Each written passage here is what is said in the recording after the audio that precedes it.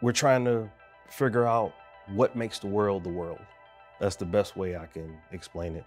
Some of the things that we've learned from our experiments are X-ray machines and MRI machines, but we're still just trying to figure out what this world of ours is made of.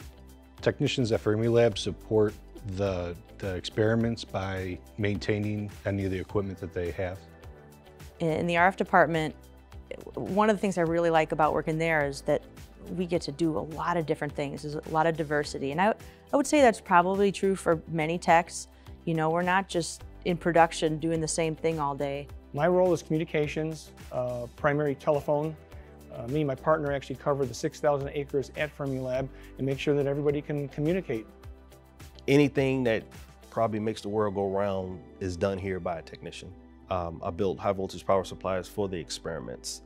What that entails would be any power that the experiment needs, my department or my group will build a power supply to power that experiment to make the particles go round. After being here 12 years, I still learn something every day that I'm here. I still learn something new every day that I'm here. I just like that I do so many different things.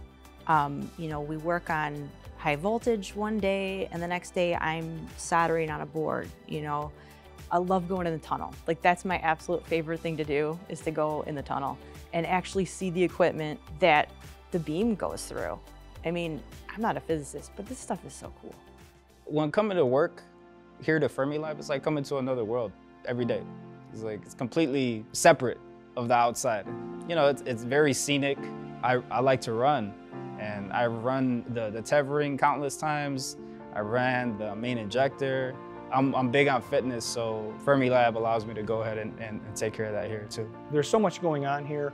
The unique buildings, the structures, the landscape.